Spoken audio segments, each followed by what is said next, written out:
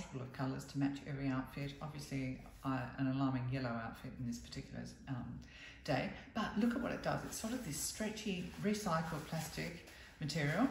And you just pull it out and voila, you have an amazing shopping bag. Things I love about this, it's a big bag. It's no small shopping bag. It has got one strap, it's not got handles, and the strap, very conveniently, has a little bit of felt on it. So it's really comfortable when you load it up with your groceries. It's very, very comfortable on your shoulder, no sort of shoulder, marks and things like that. Very, very, very comfortable. And then, with the flick of a wrist, look at this. So it's got this little stocking thing on the side of it. You just, no origami, folding up your bag and then putting it back in the little thing and using press studs to close it. You fold it up, flip its little top over, and then it turns into basically a hacky sack. Terrific.